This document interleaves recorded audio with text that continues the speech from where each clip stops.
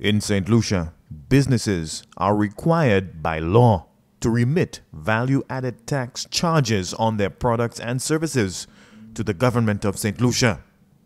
Failure to do so can attract fines and penalties. But let me say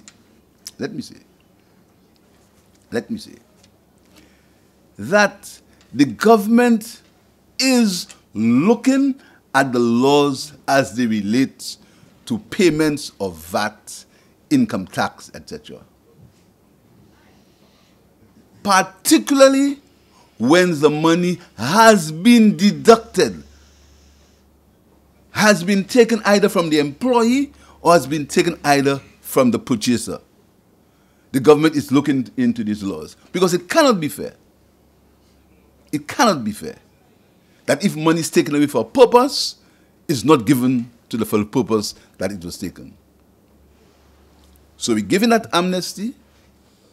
We are waiving all these penalties. We are waiving all these interest charges. We're waiving all these fines. But we're saying to the business community, let's work together so you can benefit and we can benefit. The economic shutdown caused by the COVID-19 pandemic in 2020 made it harder for local businesses to generate revenue and meet their financial commitments. Interest on unpaid VAT penalties, along with outstanding VAT remittances to the government, exceed 100 million EC dollars.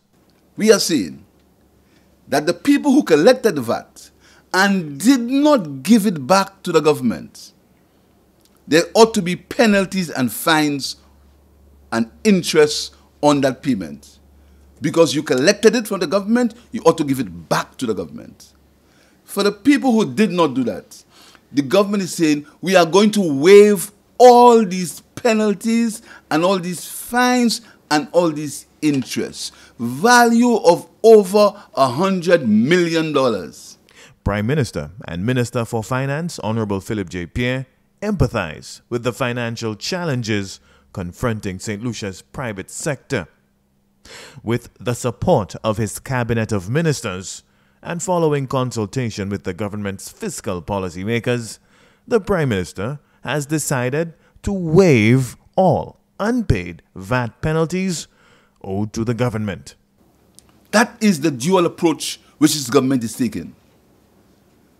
So we're saying we're going to help the consumer by removing the VAT on bill of materials, on some bill of materials, selected bill of materials.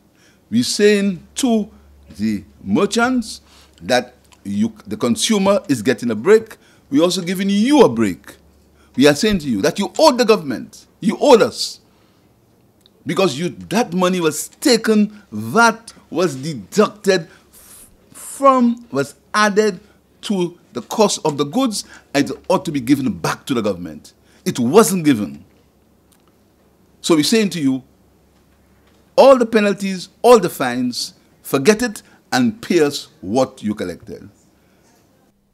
Collectively, St. Lucia's business sector will save more than 170 million EC dollars. Businesses must settle their outstanding tax payments no later than May 1st, 2024 to become eligible for Prime Minister Pierre's generous VAT amnesty.